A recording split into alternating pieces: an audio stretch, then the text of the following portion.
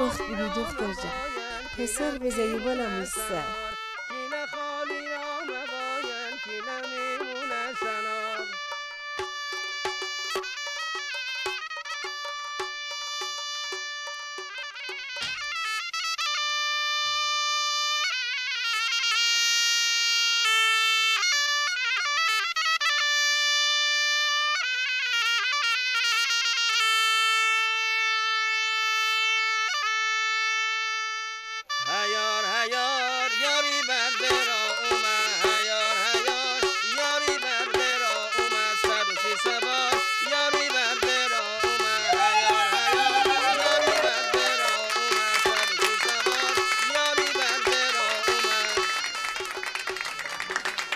چطور جرأت کردی به عروس مردم بیای؟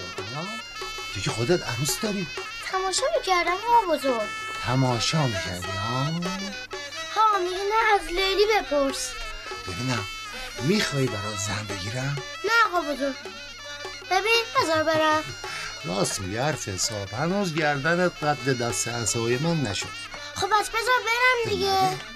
اگه قول بدی وقتی گردن قد دست عصای من شو زن بگیری میذارم بریم لیلی.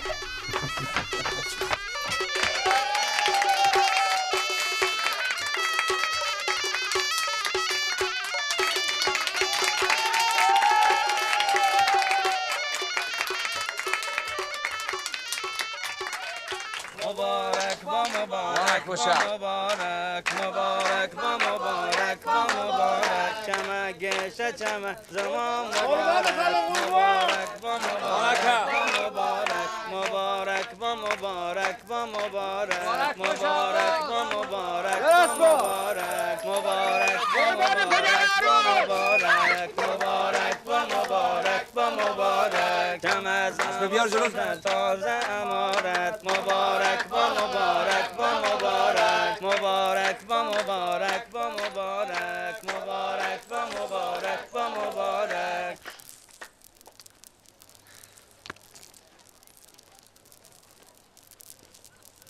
مبارک پسرم. مبارک و مبارک مبارک و مبارک و مبارک چمک گشه چمک زمان مبارک مبارک و مبارک و مبارک مبارک و مبارک و مبارک مبارک و مبارک و مبارک چمک زمان تازه امارت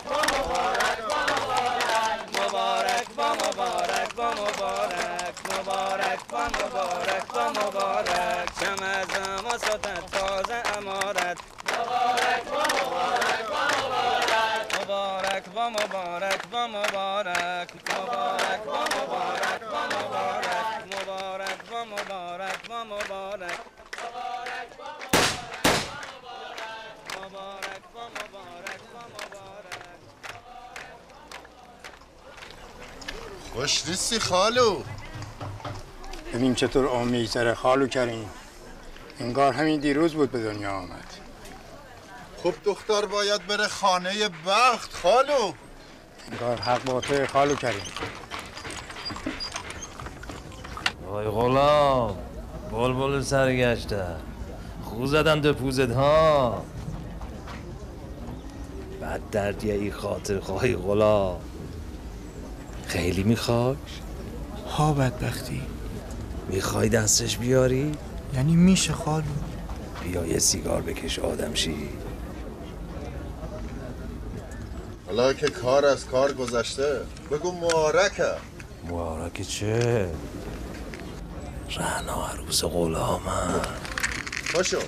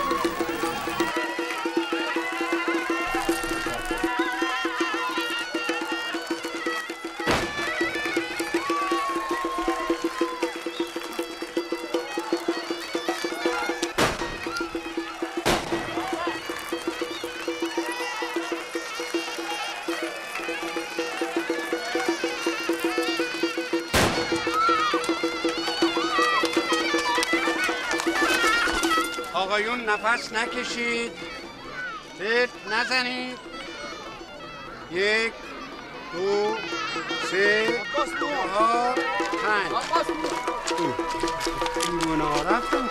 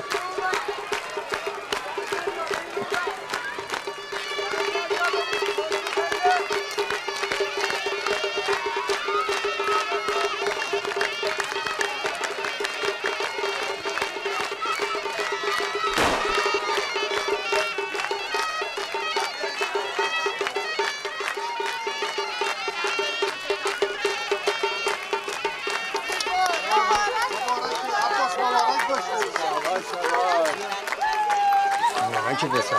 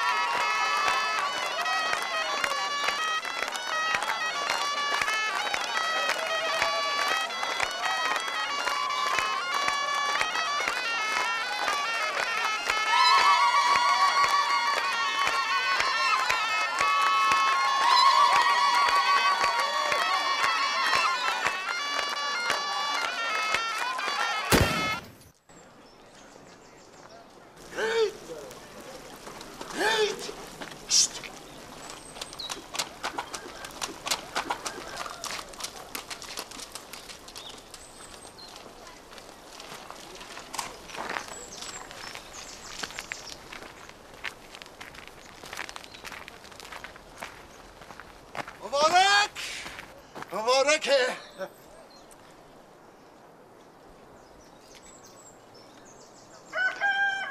رشت سقوط کرد.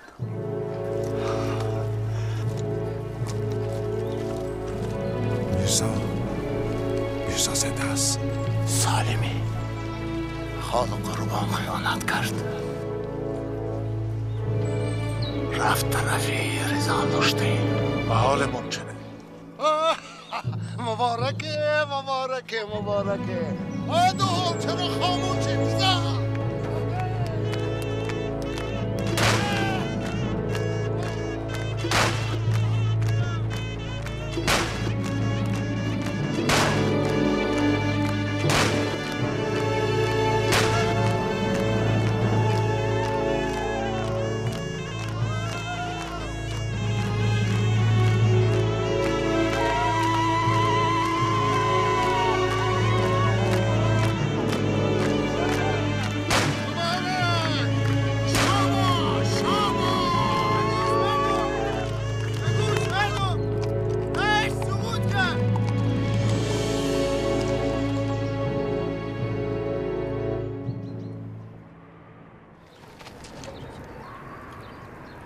رئیس سقوط کرد.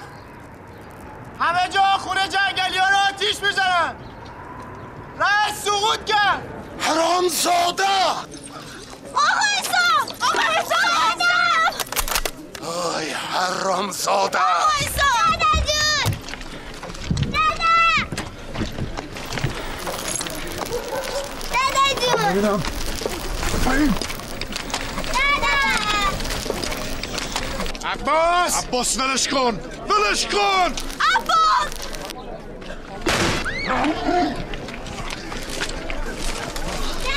ساقی سیاهی حرام. هرچی میخوای بزنی بزن. رئیس سقوط کرد. آهای حرام لقمه. عروسی مردم رو به هم زدی خیالت راحت شد. کجا میری ترسوها؟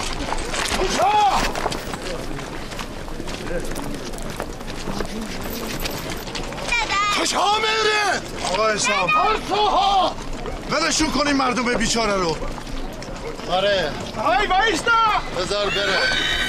این مردم درد زیاد کشید. آی گلدستا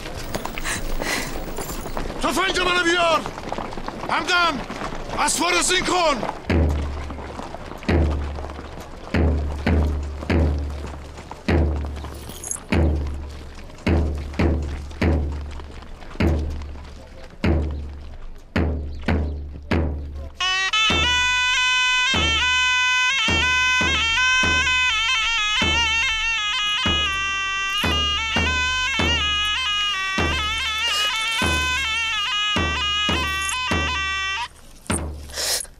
اون از زندگی و بچه بزرگ کردنت، اینم از عروسی دخترم. مگه سهم من از این مملکت چی بود که این همه تاوان باید پس بدم؟ حلالم کن زن. نمیتونم میرزا رو تنها بذارم. بری سردار جنگل میرزا کوچی خان، تفنگی پیگرم بشم به جنگل. پس کی تموم میشه حسن؟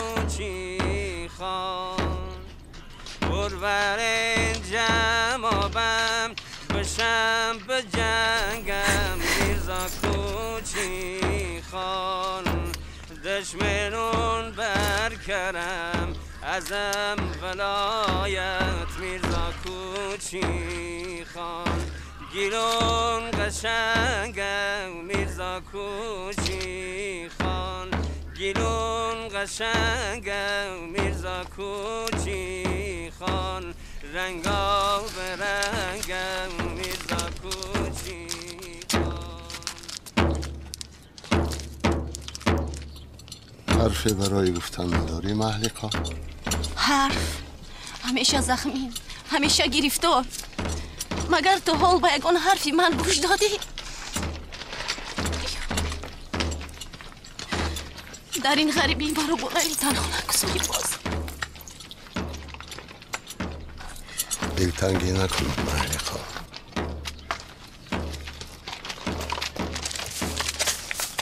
برمیگردم. گیلان میرزا زناشتم بری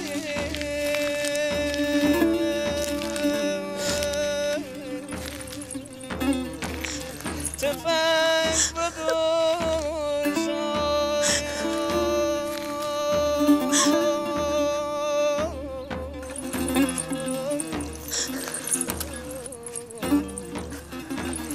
بنا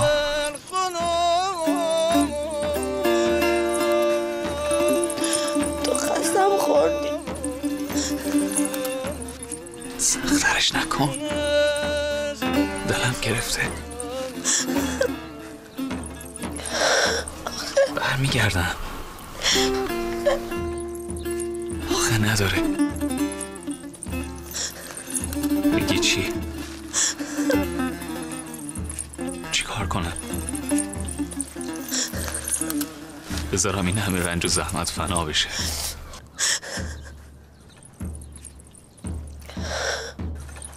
این همه سالهای سخت، این همه خون. بری سردار جنگل بری یا تفنگی پیگرم بشم به جنگل بری یا برورم جنگل عباس تو بمون عروسیته شگون نداره دیر نمیشه انشالله برمیگردی میگم بمون بگو چشم از این سخترش نکن حرکت کنید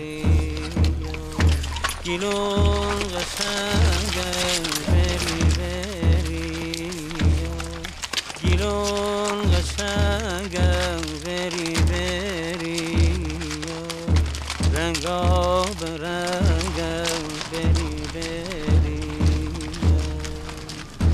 گیلان میرزا زناش غمی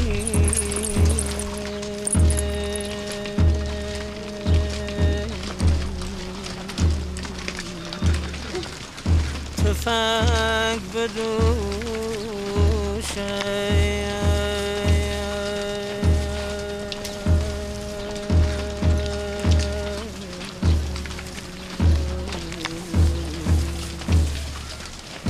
همه داغی دارشتن دلی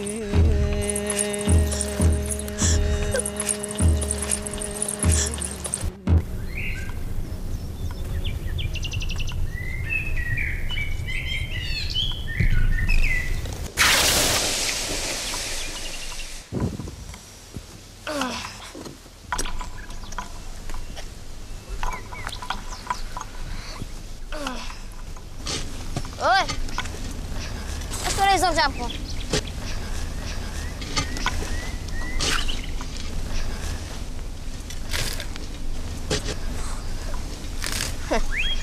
کله گنده چی حالا باق کردی نشستی یه گوشه باش برو ایزام جمع کن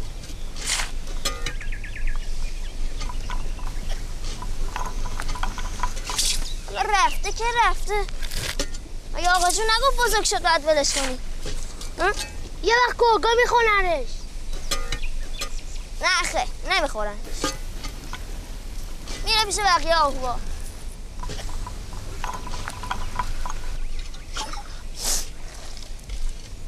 بیزن بیا بیزن چی میگی؟ بیا بریم دیدمش بیا دم برکسا بون الان میره خیلی خوب باش برو زود بیا یا کله گنده اگه فرار کرد دنبالش نری گم میشی باید زغال ببریم خونه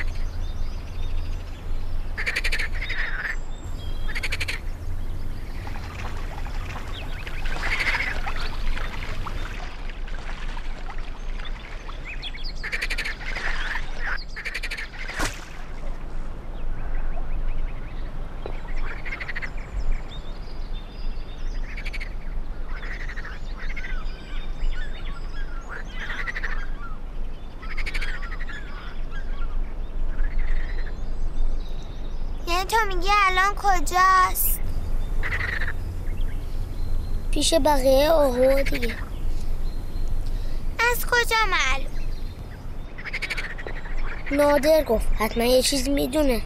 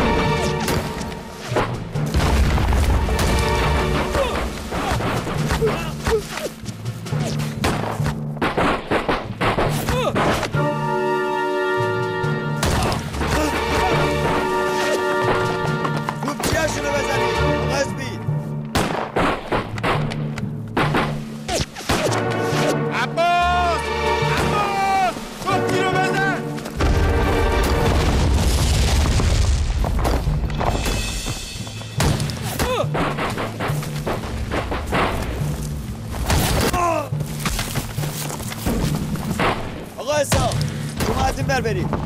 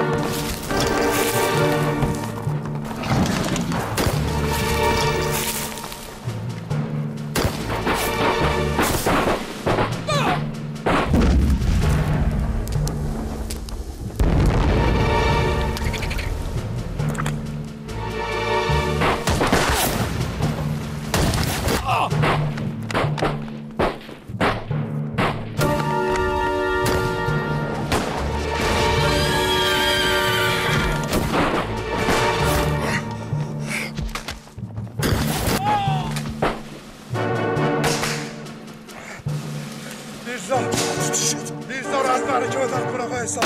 برو میرزا رو ببر.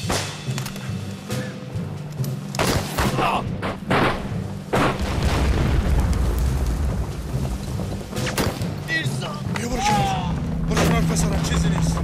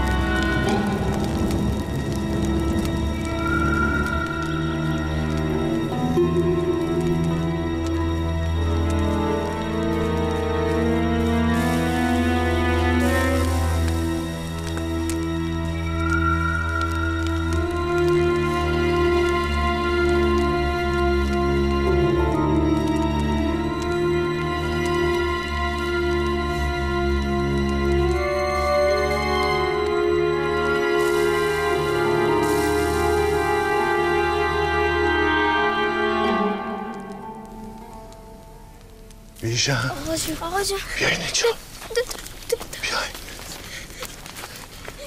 عزیز دلم بیا دادای من کو خیالت راحت باشه عزیز دلم.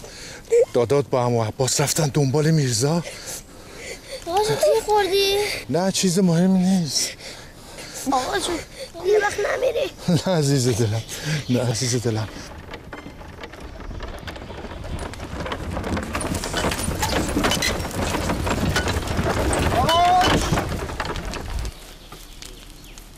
عجیب ورده اونا رو مصرف تریاک میکنم، حساب حاج بابا رو یک جهت پاک میکنم. عبد ارزادی نمیرم حاضر میشم. قلومی نوکرتی اون گازنبارو برده بیار، این دندون طلا داره. خدایش وقت ما رو میتنها نزده. عبد حراجی میشم، مکه میرم حاجی میشم، چپ و راستم میگیرم، مشغول به راجی میشم.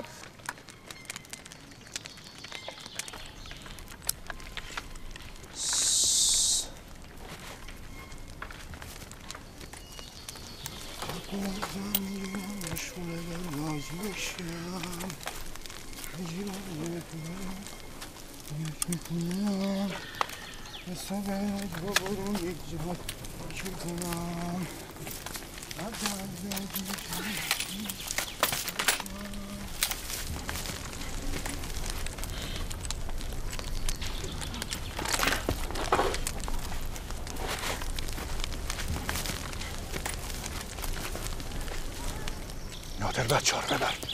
بریم زود باشیم. بریم. آقا جون زغالمون. بزن زمین زغال میخواییم چیکار؟ بریم زود باشیم. اونو بی کریم یکی هستن که زنده. کدوم؟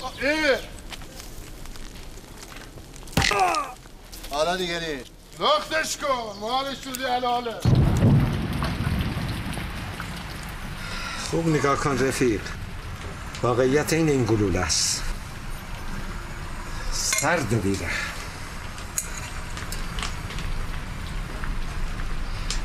عرصه غریبیه شیخ حسن. لیلی چطوره آقا جون؟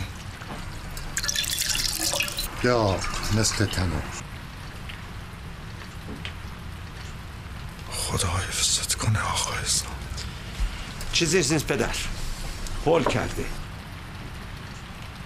این گرد تو آب حل کنین بهش بدین، جایی گرم نگهش داریم. دستان درد نبینن دکتر، رحمتی کنم. نزار برن آقا جون، نگرشون دار تا اوضاع آروم بشه. خیالت راحت بابا، پایین پیش خودم نگهشون میدارم.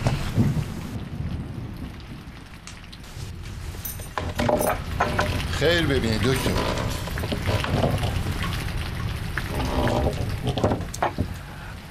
از میرزا چه خبر دکتر؟ رفته تالش، خیال داره خودشو به امیر عشایر برسونه. در پناه خدا. یه قطره کنم هر چی کردیم به شوروی نرفت، میگه ترجیح میده در ایران بمیره.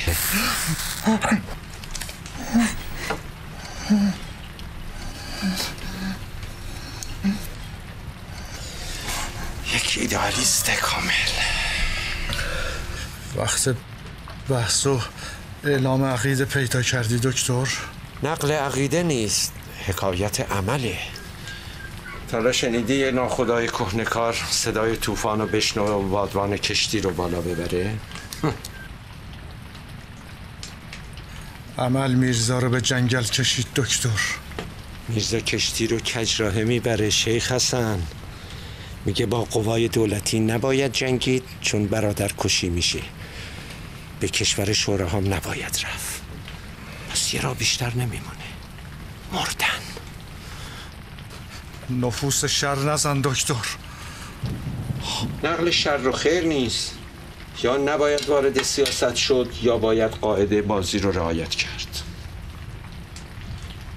اگه میرزا به موقع اقدام کرده بود حالا ایران یه پارچه دست جنگلی ها نبود. میرزا حسن، میرزا بیشتر نگران آلوده شدن دامن خودش بود. رفیق، پلیتیک بالا داره، پایین داره، سازش داره، دروغ داره، راست داره، بلوف داره. خلاصه با دعا و نماز و روزه و استخاره پیروزی به دست نمیاد.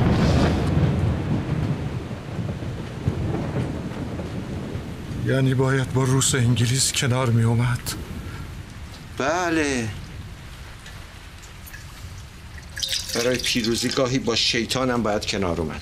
پسرم اون کیفو بیار. حکایت روس و انگلیس نیست.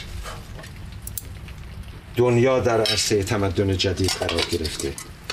ایرانم چه بخواد چه نخواد باید رخت کهنه‌شو در بیاره و جلو بره. مخالفت با ظلم و نابرابری هم کهنه شده دکتر. نه شیخ حسن، شیوه رهبری میرزا کهنه شده. اون نتونست خودشو با زمان وفق بده. یادت باشه فقط جنبش هایی که جامعه نوین جهان رو قبول کنن پیروز میشن.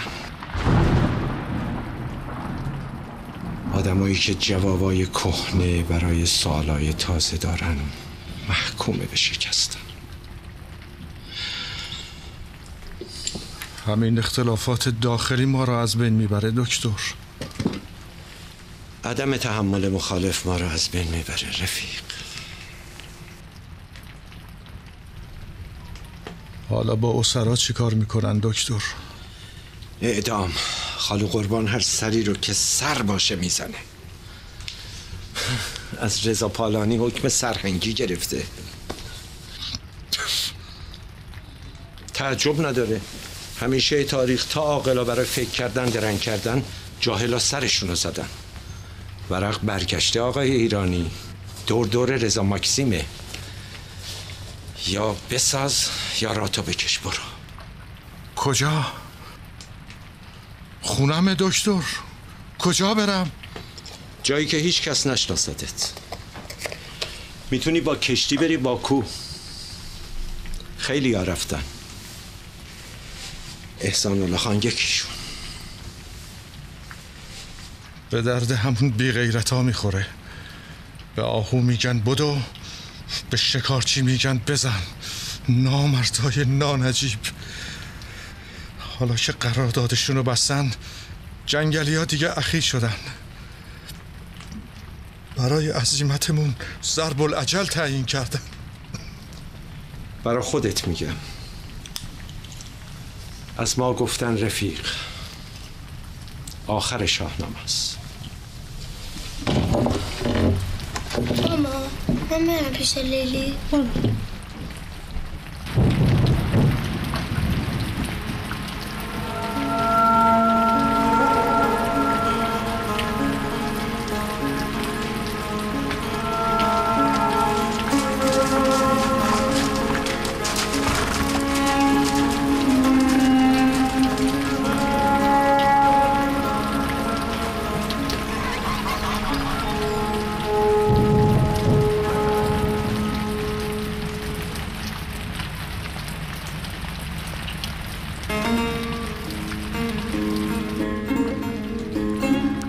نشده بوی قربت همه جا رو گرفته. غلام کرملی هم وقت قذافی تنش کرده و اولدارم بولدارم را میندازه. تا بوده همین بوده. این دنیای پتیاره هر روز به کام مستبدی میگرده. میدونی و دست ور نمیداری؟ میدونم. کسی که میدونه تکلیف به میدون اومدن و گفتن داره. تا کی؟ تا وقتی خورشید به این سیاه خونه بتابه. خدا و پیغمبر گفتن تو این راه زن و بچت هم از یاد ببری؟ حرفای پدر خدا بیامرزت یادت رفته گل نسا؟ تو قاموس عاشقی بریدن از دلبستگی ها خانه اوله. به خیال خامم تو همیشه عاشق من بودی. هستم گیس گلابتون. هستم. برای همین طالب خورشید شدم تا نظرم تو تاریکی ببوسی. خورشید من تویی. زمینمه که توش نشان میکنم. بچه ها من که قیل و قال را میندازن. سقف خونمه که تو سرما و گرما امونم میده. خرابش نکن حسن. تو که همیشه یارم بودی. شب چت شده دست و پا هنایی؟ نمیدونم. دلشوره عباس رو دارم. کجاست الان؟ با آقا حسام و سوارای دیگه زدن به کوه، رفتن طرفای میرزا. شب تا صبح چشم راهش نشسته. کی؟ رعنا. مگه نادر رو نفرستادی پیشش؟ چرا؟ همون بچه است.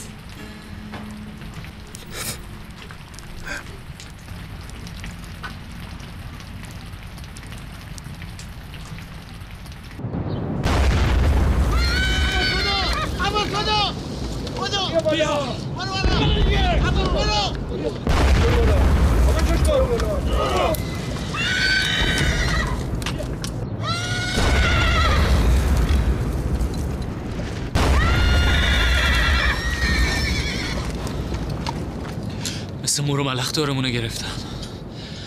نمیتونم یه شبه این همه غذا از کجا پیدا شدن. قزاق چی؟ یک مشرعیتی بیچاره و گرسنه که فرق بین بیل و کلنگ و تفنگو نمیدونه.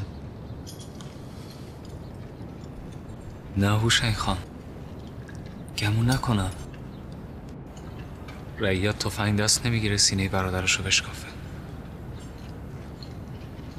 میرزا کوچک خانم که غیر آزادی و عزت مردم چیزی نمیخواد. اسیری جهلم دباز. گمون نکنم یه شبه همه جاهل شدن آقا حسام. نه خیلی طول کشید، خیلی ساله. کرور کرور نفوس این مملکت از قحطی و گرسنگی مردن. آدم اگه جاهل نباشه و هوای آلوده استبداد دلش میپوسه. جهل. انگلیسی های پدر سوخته خوب میدونن که جهل زایده فقره. به خاطر همین قله مردم رو چند برابر قیمت خریدند و قحطی را انداختند.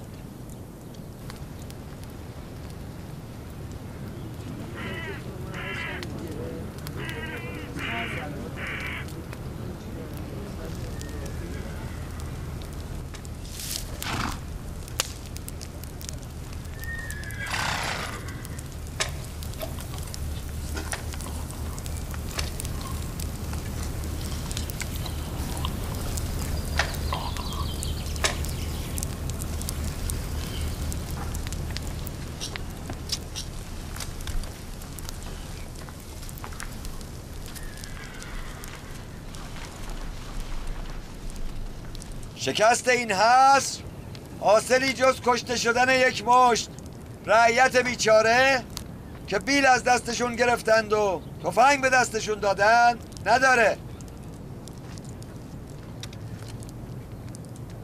دشمن نفاق انداخت، رفیق جاهل از پشت خنجر زد. باید عاقل بود. تاریکی که زد ما سرگرمشون میکنیم تا هر که خواست برگرده، علل خصوص جوانها. اونا دنبال منن چون من انقلاب رو یگانه راه نجات قطعی ملت ایران میدانم. ملاحظه من رو نکنید. من همراه معین الرعایا و بقیه داوطلبان به دشمن حمله میکنیم. قادر دانا میداند که اگر میشد از این جنگ و برادرکشی اجتناب میکردم. اگر خدا خواست و این حصر رو شکستیم که برمیگردیم و دوباره همدیگر رو پیدا میکنیم تا به عهد و پیمانی که در راه حریت ایران بستیم وفا کنیم. اگر هم خدا خواست و شهید راه وطن شدیم دیگه نوبت شماست. یا علی.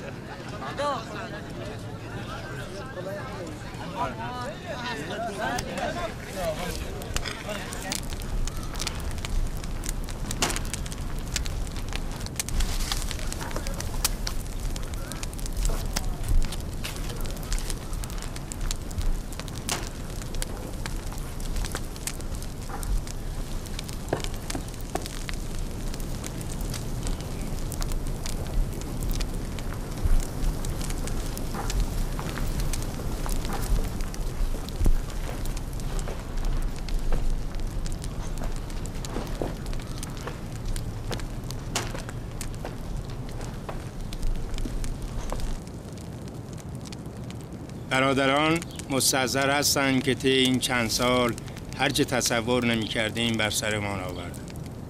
مهاجرت، قحطی، جنگ‌های داخلی، قرارداد تقسیم مملکت و حالا هم کودتا که هر کدام در جنبه خودش حادثه عظیمی است و می‌تواند مملکتی را از پای درآورد. حالا هم که قلم می‌شکنند، دندان خرد می‌کنند و اعلان پشت اعلان می‌دهند.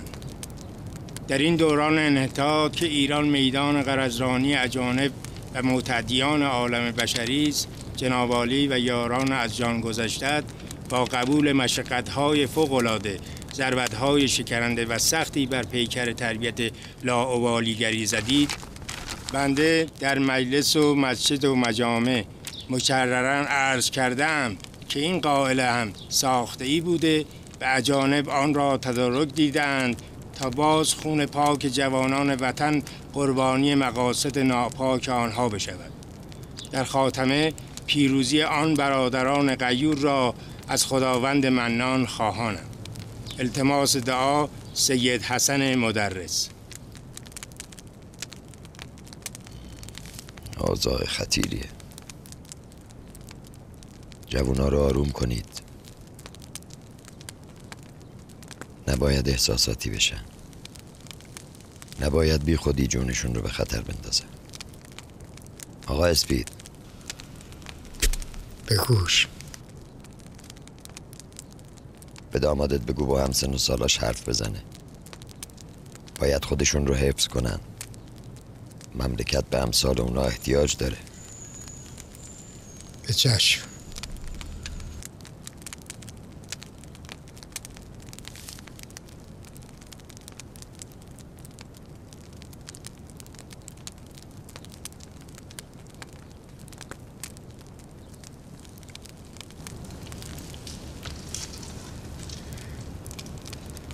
از وقتی خودمو شناختم تفنگ دستم بوده و دوش به دوش میرزا جنگیدم.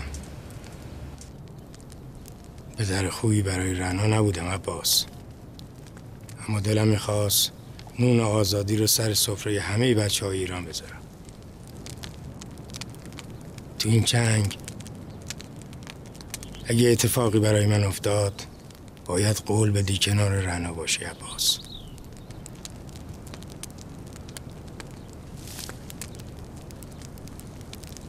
چشم به راحت عباس، برو. رنا آخ رنا دلم آهنگ خوش نام تو زنده است. دلم میخواد پا به پای تو تا آخر دنیا بتازم و آواز بخونم، اما چه کنم که زندگی فرصت کوتاهی. دلم با صدای خوش آهنگ اسم تو میتپه، خونم به یاد چشمای تو گرم مونده. آخ رهنا، ای کاش میتونستم همه اینا رو برات بنویسم، اما ترس اونو دارم که نامه به دست دشمن مستبد تو کینه توزی بیفته که حرمت نامتم بشکنه. آقا حساب یک داوطلب بفرستید از نزدیک وضعیت دشمن رو بسنجه. اطاعت امر.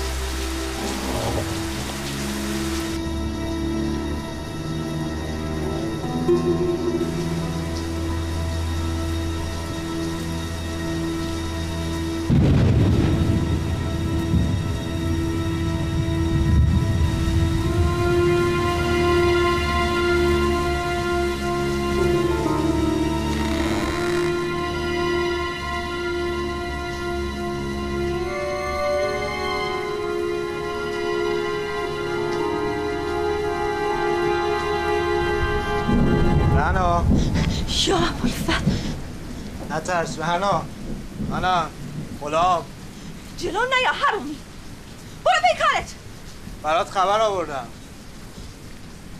گفتم جلو نیا برو پی کارت برات خبر آوردم گفتم برو پی کارت نترس کاریت ندارم عباسو گرفتن عباس برو غلام تو رو به روح پدرت برو اعدامش میکنن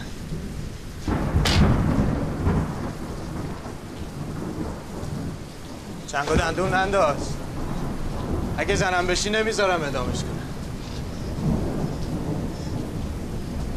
نترس با خالو قربان صحبت کردم قولشو گرفتم اعدامش نکنم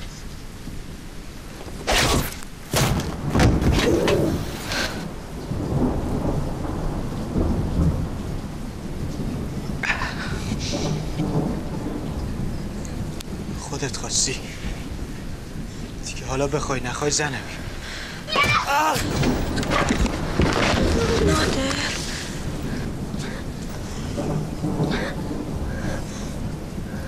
نادر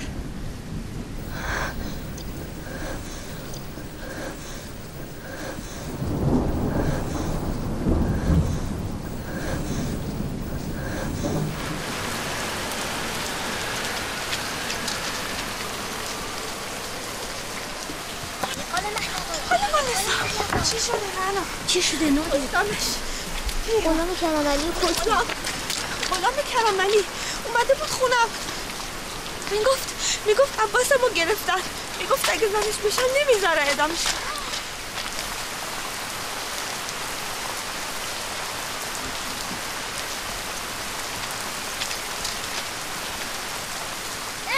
زنم رنا اسبشو بردن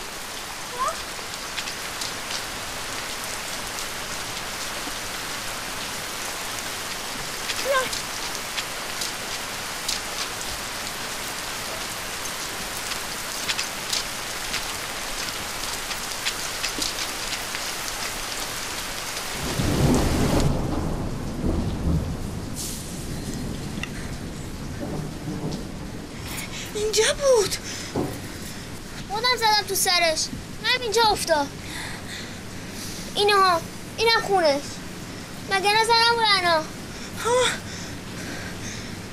حرومزاده نمرده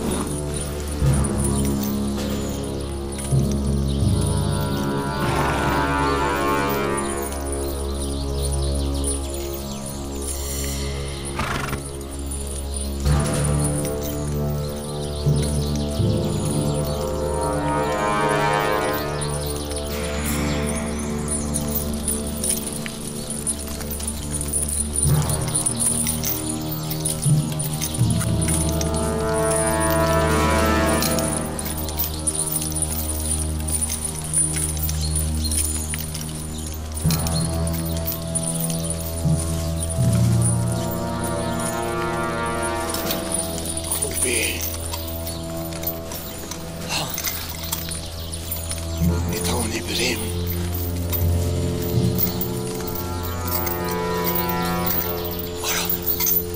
برو آقایسان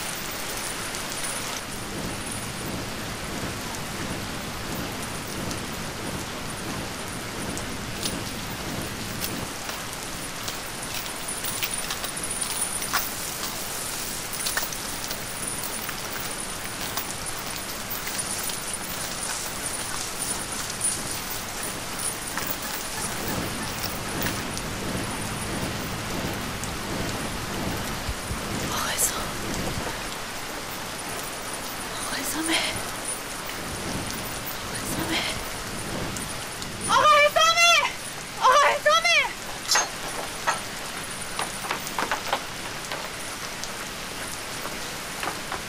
حسام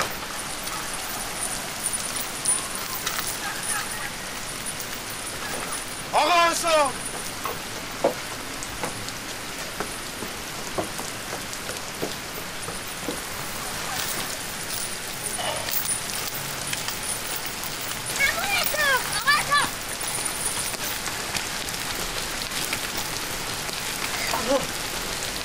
برو خانه راه قضا داده لیلی لیلی